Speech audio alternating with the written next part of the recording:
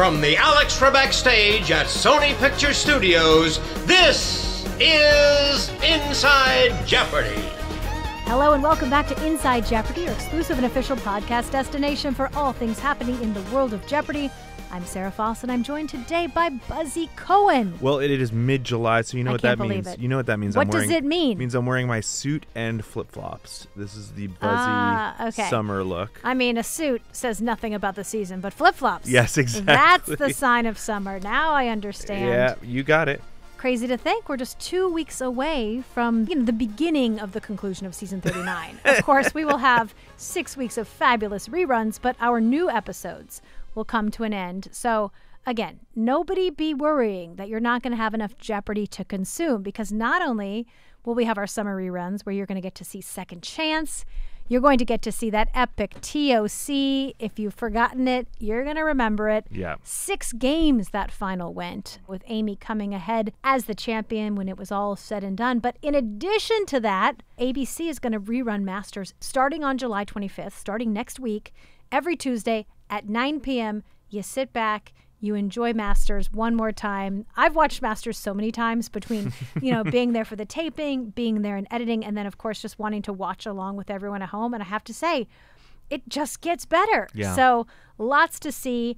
We talked about Amy Schneider, our ToC champion. She's going to be joining us here in the pod a little later on. So. What a time to be alive, Oh, so my much goodness. Jeopardy. What a time to be alive and a Jeopardy fan. There's even Pluto TV. Yes. Where you can get old classic episodes. Think about the amount of Jeopardy you can consume in a day now compared to... And in your car. You can do TuneIn. You can listen to radio versions. You also have 2 Jeopardy podcasts. I mean, we can't get enough of Buzzy Cohen. You know what? I'm just going to own that and say thank you. I'm very happy to be Buzzy. beloved. Good for you. Well, in the world of Jeopardy comes highlights. Let's take a look at last week's games. Cue the beep boops.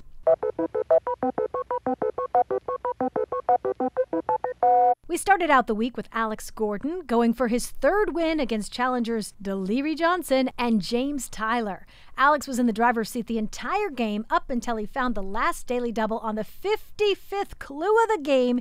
He wagered nearly everything and was incorrect, effectively eliminating himself from competition and allowing James to get the win despite not being able to get final correct. Oh, Buzzy, this one hurt. Yeah, well, this was a tricky situation to wager from. On one hand, there are only 5 clues left. You're not going to be able to make that up.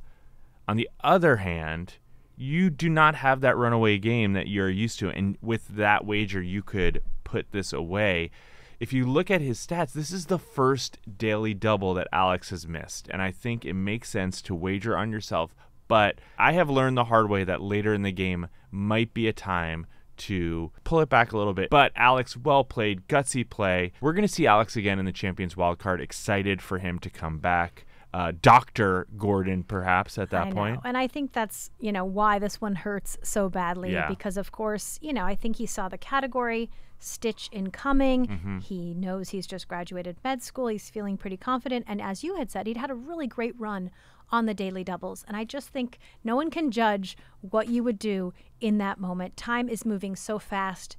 You're just feeling like you're kind of in the zone. You've been doing really well. You've got 2 games under your belt. And so I don't want anyone to think that what you would have done in his shoes. So James ends up being our champion. He had spoken in the interview about being a cancer survivor. A lot of applause, when he announced that. He had also talked about that 4 months after his diagnosis, he met the love of his life. So Ken says, all right, you met the love of your life. You've beat cancer. You're a Jeopardy champion. And James joked, yeah, I should probably just call it quits now. I don't know. Maybe it's time for Mount Everest or something. I don't know. Well, what we do know is he'll be back on Tuesday. The indomitable spirit of James Tyler. Well, on Tuesday, James was back to face off against Justin White and Aaron Sheedy. It was a close game throughout both of the Jeopardy and Double Jeopardy rounds, but James was able to take a good lead heading into final despite not being able to find any of the daily doubles. In the final Jeopardy round, Justin was the only player to come up with the correct response, and he gets the win in come from behind fashion.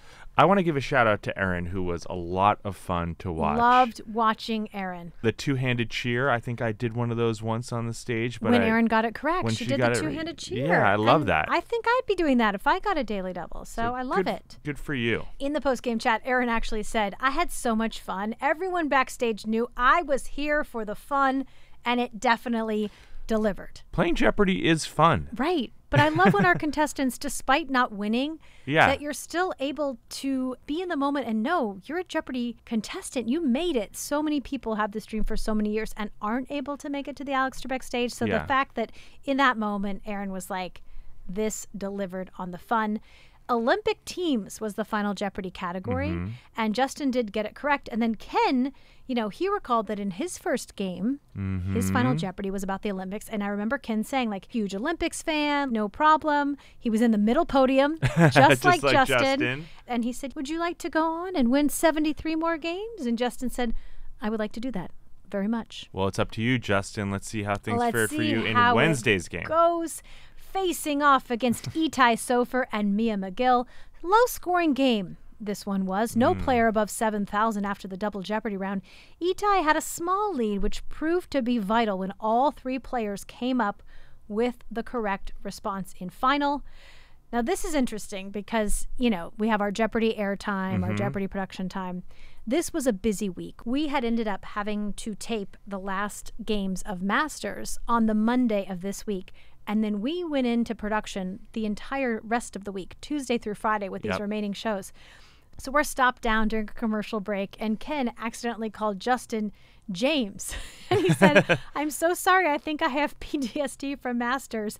And Justin joked, I am not a villain. And then Ken did it a second time. Huge laughs from the audience. And Ken said, if I say his name 3 times, he has to replace you. It's like Beetlejuice. Yes. Well, maybe after hearing that, James, the next time when he comes back for Masters to defend his title, he will get on stage and say, it's showtime. I love it. Like Beetlejuice. That love that movie. That would be great. Yeah. And another sweet moment that happened in the post-game chat, Ittai said, hey, Ken, tell me about your Jeopardy journey. How did you get on Jeopardy? And Ken, was kind of like, oh, I auditioned, and then I waited for a year. And basically Ken was saying, I got on the first time I auditioned. And then he backtracked because Ittai was like, well, how many times did you try? And he's like, well, I did get on the first time. But he said, really, just getting on the show is the win. You make it on the stage. Overachieving. You go on to win 9 games like Buzzy Cohen in a ToC. Woo! Mind blown. Another compliment I will take. I'm just basking in it as Ittai is also basking in being a Jeopardy champion heading into our Thursday show. Yes, going up against Kathy Barkey and Dennis Lung. Dennis had a great start, scoring nearly $10,000 in the Jeopardy round alone, but Ittai was able to weather the storm, clawing his way back to within $300 of Dennis heading into final. Dennis was the only player to get final wrong, allowing Ittai another come-from-behind win. I got to hand it to Ittai. Sometimes when you have a rough Jeopardy round, you can kind of get in your head about it. He really used it as a way to focus, and it shows with his buzzer percentage going up 6 percentage points. And those extra buzzes that he got in on, he also was really able to capitalize on them. Even if he missed that first daily double, that second daily double brought him back into it. And, of course, getting final right really helps you win this game. Dennis, when he did find that first daily double, he said, my son would make fun of me if I didn't. True daily double. Good for put you, it all Dennis. out there. And he was correct. So his son will be proud. Dennis feeling good. And then Ittai, on his last clue, he said, bring it. So the Buttry effect is still paying off. Sam will be a part of our Jeopardy lore forever. Yes. And now a quick word from our sponsor. That's the sound of another sale on Shopify, and the moment another business dream becomes a reality. Shopify is the commerce platform revolutionizing millions of businesses worldwide. Whether you're a garage entrepreneur or IPO ready, Shopify is the only tool you need to start, run, and grow your business without the struggle. Shopify puts you in control of every sales channel. Whether you're selling satin sheets from Shopify's in-person POS system or offering organic olive oil on Shopify's all-in-one e-commerce platform, you're covered. And once you've reached your audience, Shopify has the internet's best converting checkout to help you turn them from browsers to buyers. One of the things I really love about Shopify is that no matter how much you want to grow or how fast you want to grow, Shopify is ready with the tools you need for every level. Shopify powers 10% of all e-commerce in the US, and Shopify is truly a global force, powering Allbirds, Rothy's, and Brooklyn, and millions of entrepreneurs of every size across over 170 countries. Plus, Shopify's award-winning help is there to support your success every single step of the way. This is a possibility powered by Shopify. Sign up for a $1 per month trial period at shopify.com/Jeopardy, all lowercase. Go to shopify.com/Jeopardy to take your business to the next level today. Shopify.com/Jeopardy. Travel plans for summer? Learn to speak like a local with Babbel. Because with Babbel, you can start speaking a new language in just 3 weeks. Babbel is designed by real people for real conversations. All of Babbel's tips and tools for learning a new language are approachable, accessible, rooted in real-life situations, and delivered with conversation-based teaching. With Babbel, you can learn everything you need to have real-world conversations, from vocab words to culture, and all it takes is 10 minutes a day. Babbel is helping millions of people quickly and confidently have real-world conversations in a new language. I'm so thankful that I had Babbel to help me get confident before my family trip to France, and now I can be the tour guide. Here is a special limited-time deal for our listeners to get you started right now. Get 55% off your Babbel subscription, but only for our listeners at babbel.com/InsideJ. Get 55% off babbel.com/InsideJ, spelled BABBEL.com/InsideJ. Rules and restrictions may apply. Now, back to Inside Jeopardy. Well, we finished off the week with Ittai going for a third win up against Daniel Moore and Allison Madsen. Daniel started off in the negative, but wow, he caught fire, ending the round with 17 correct responses and $9,200 from being in the red. He added another 13 correct responses, 2 daily doubles in Double Jeopardy, ends the round with $29,000 and a runaway against 2 very strong competitors. Yeah, I got to say, I'm not surprised. You know, when you see an aggressive player, sometimes they do start out the game a little bit in the red because they know there's a lot of money on the board. There's a lot of money in Double Jeopardy. So you're going to play aggressively and go for that stuff and try to just get in and assert dominance, work on your buzzer timing. Daniel is clearly that kind of player, and it really paid off for him. The correct response rate, 94% in Jeopardy, 93% in Double Jeopardy. Those are big, big numbers to put up. And, you know, we've said you've got to be about 85 or higher to be a champion. To be up in that level in both rounds, even after starting out in the red, really, really impressive. Excited to see more from Daniel. Ken asked Daniel, with 30 correct responses, what are your qualifications? You know, how did you get so good? And Daniel said, we love to hear this. Yep. He's been watching Jeopardy with his grandparents and his parents his entire life.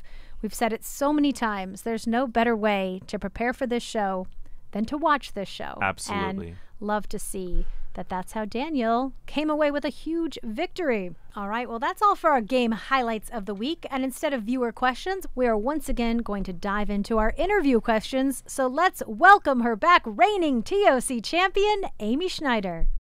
Amy Schneider, welcome to the Inside Jeopardy podcast studio. Hi, thanks for having me. You know, we did the math. It was 2 months ago today that you last appeared on the Alex Trebek stage. I know everyone's wondering, what have you been up to for the past couple months? Well, I have still been finishing another couple of rounds of revisions on my book. That's kind of been my main priority. And then it's been June, so it's been Pride. I've had a bunch of stuff around that and just spent the weekend kind of partying in San Francisco with people.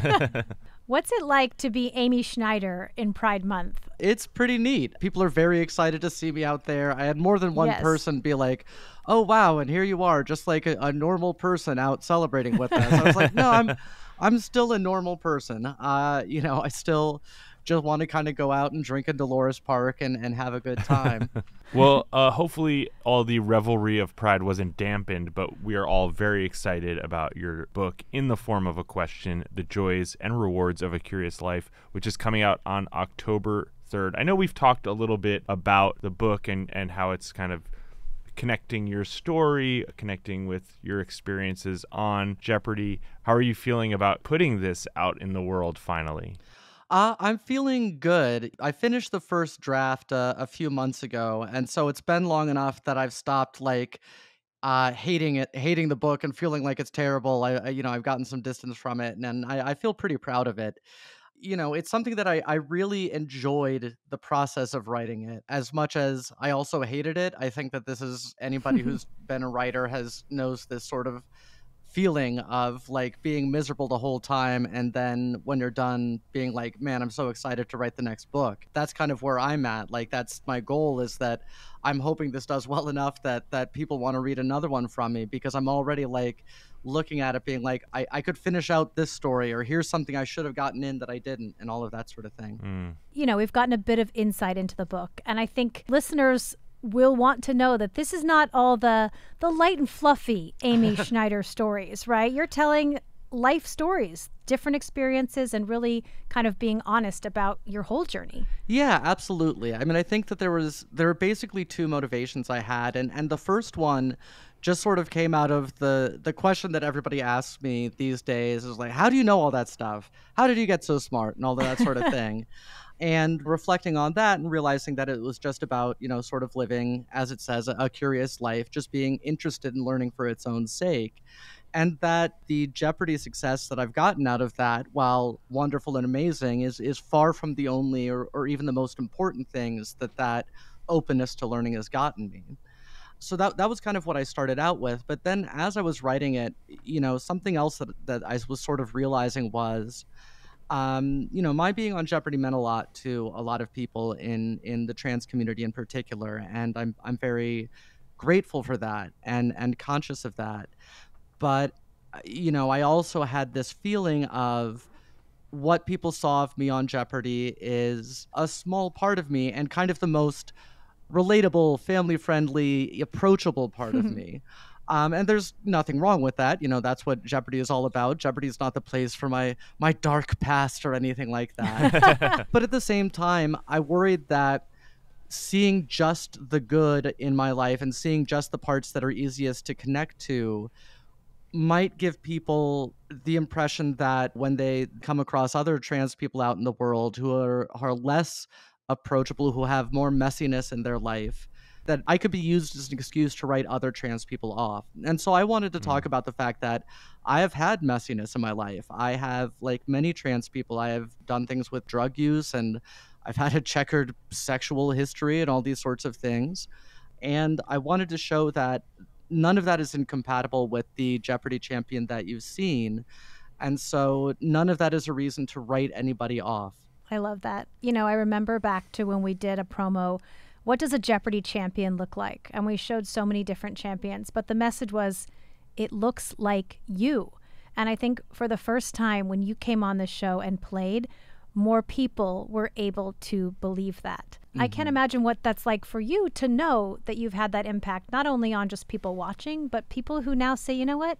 I can do this too, whether it's Jeopardy or something else, that you made that possible for people. Yeah, I mean, it's something that I'm incredibly grateful for. And it's a thing that I didn't realize how important representation was. And I didn't know how true it was that you need to see somebody like you in a given position, whether it's Jeopardy champion, whether it's anything else, that seeing somebody like you in that position can make you believe that you can do it. I wouldn't have said that I didn't believe that I could be on Jeopardy. And yet, until I saw other trans people on Jeopardy, I kind of didn't. Even though, like, intellectually, if you had asked me, I would have said, oh, sure, anybody should be and could be on Jeopardy. But nonetheless, until I had seen somebody, there was some part of me that didn't believe it. I'm glad to be in places that people haven't seen someone like me before, because there's no reason they shouldn't believe that they could do anything that I've done. Well, and you told so many stories about, grandparents reaching out to you. And I think that's what was most impactful to me, is people came in with unconscious bias about various things, and you changed people's minds. And to have that impact on, let's say it's a grandparent, who doesn't matter, but that they could have their interpretation of what trans looked like or what that represents, and that you were able to change people's minds just by being you, being on a quiz show, and kicking ass. Yeah.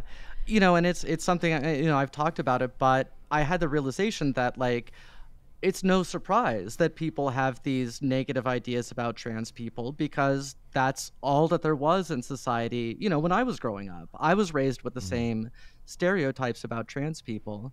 And so, of course, a lot of people are, you know, suspicious and have these negative ideas, because that's all that anybody was taught for so long in our history. And so, so many people, all they needed was to just have somebody, like, I just sort of envisioned shaking them a little bit, like being like, hey, pay attention, reconsider the prejudices that you were raised with. We're coming up on 2 years since you first taped, and I know you have talked a lot about all of the ways that your life has changed and not changed, getting married, winning a little bit of money on Jeopardy changes things, you know, becoming a Jeopardy millionaire. I'm interested to know, like, I think it could be interesting for people to hear maybe if there's something that you miss from September 27th, 2021, before you were Amy Schneider, Jeopardy champion.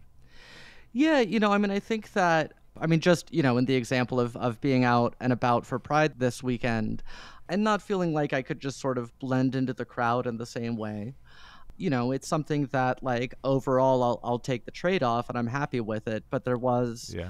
There was something there that I have lost a little bit. Honestly, actually, I'll tell you what it is that I miss, is that I miss having a boss. I don't miss my old job, but I miss having a manager that gave me, like, status reports and, like, I would tell me how I was doing, because since I've been running my own career in a way, it's kind of like frightening at times. Like, I don't know how well I'm doing and nobody will tell me. So that's probably the biggest thing that I miss, actually. Now, you know you're coming back, obviously, for the Jeopardy Invitational Tournament, the Too Legit to Quit, as we like to call it around here. It's going to be a while before we record that, but in the back of your mind, you know you will be back on the Alex Trebek stage. And you talked about at Masters that your schedule had been so busy since becoming a 40-game champion and the ToC winner that you really hadn't had much time to study or prepare. What's it looking like now for the year ahead and how you might approach coming back for the JIT? I mean, I think that over the summer, I don't have a ton going on for the first time in, you know, almost 2 years. So partly I'm going to take that time to relax and maybe take an actual vacation and things like that. I feel like most of the studying that I do for Jeopardy, I just sort of do in my daily life without, like, noticing that I'm doing it. And so I just need to sort of make sure I've blocked out some time as the next taping dates come up to actually go through and sort of fill in those gaps, go through my list of vice presidents and best picture winners and all those sorts of things, and do that last little bit on top. But, you know, day to day, I just want to keep learning, and that's all I really need to worry about. Well, I know Masters, you know, maybe the outcome wasn't what you had hoped for, but I think the outcome we also enjoyed was the relationship among you and your 5 other competitors. You know, you even said on Twitter, like, James Holzhauer, he's actually a pretty nice guy. Talk about those different relationships. You know, James was the one person I didn't know very well going into it or hadn't competed with. So he was sort of the kind of unknown to me, because I knew the other 4, I already knew were, you know, wonderful people to hang out with. It was just such a nice sort of vibe, if you will, coming in with all of us. None of us had anything to prove, you know, in terms of Jeopardy. Like, we all knew that we were champions, and whatever happened in the Jeopardy Masters wasn't going to change that. And we could all just enjoy each other's company and support each other through whatever was going on in our lives and just hang out. The last taping day was after I'd been eliminated. And so, you know, I didn't have to be there, but I just was like, you know what? I can't. You flew down. I flew down. I was like, I cannot miss it. I can't miss the chance to root everybody on. Yeah, I think on social media, people loved seeing you and Andrew and Sam in the front row, you know, cheering on your friends in the competition. Yeah.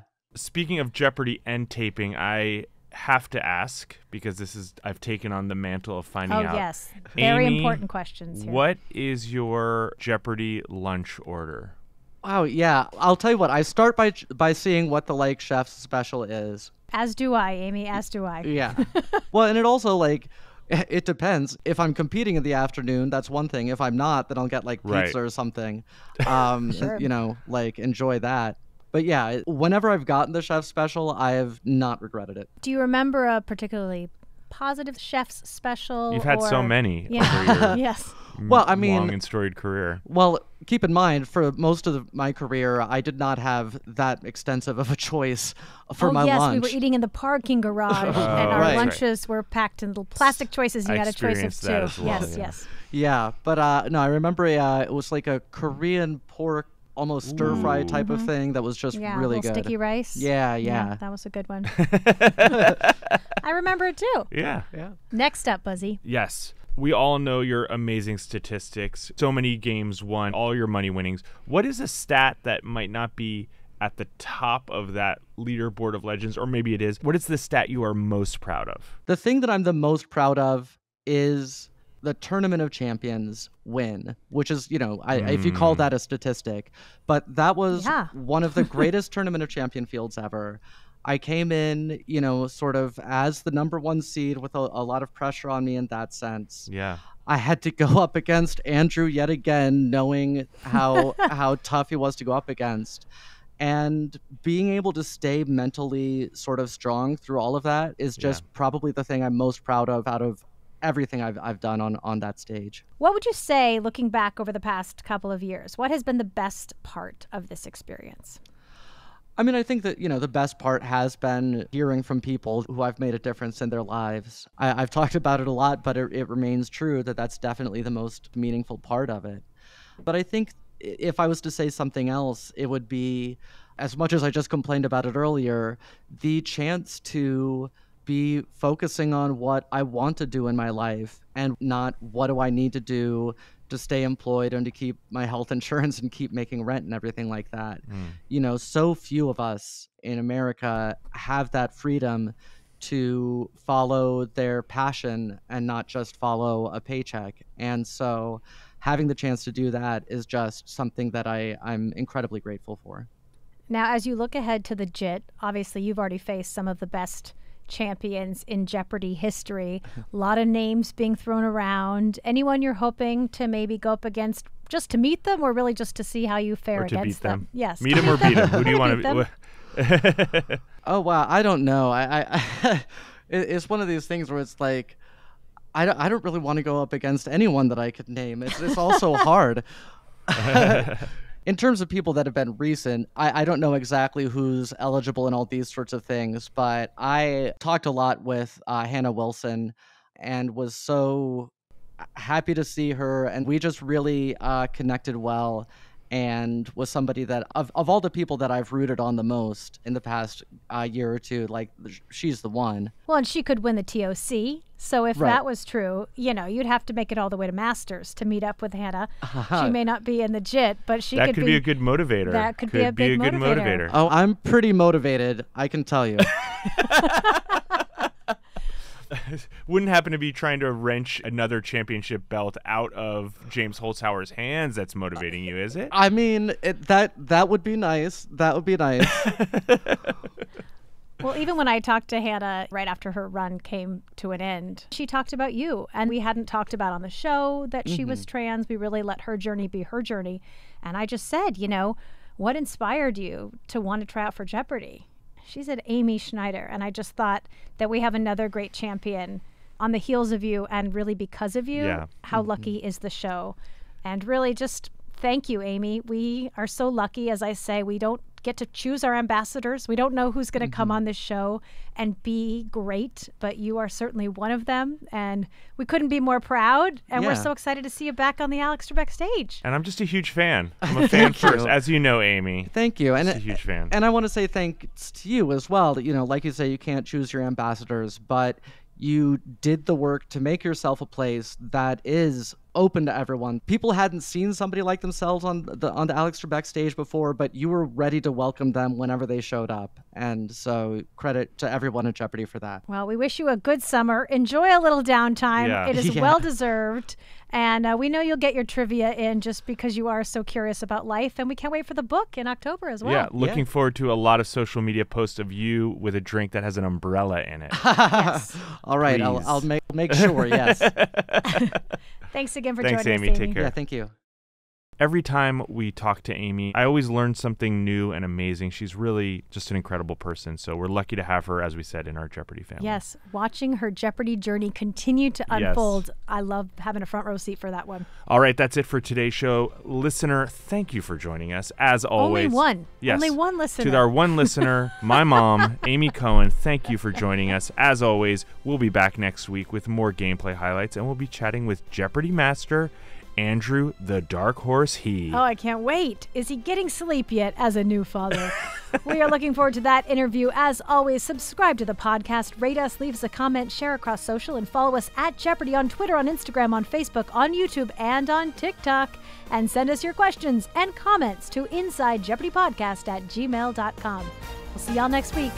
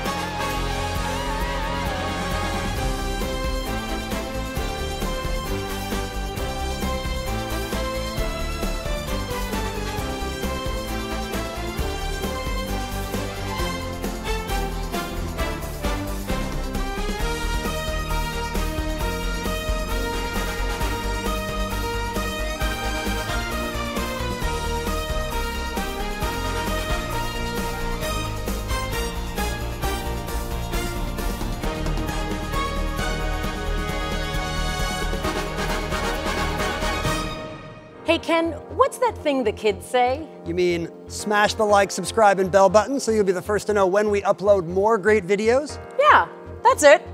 Do that.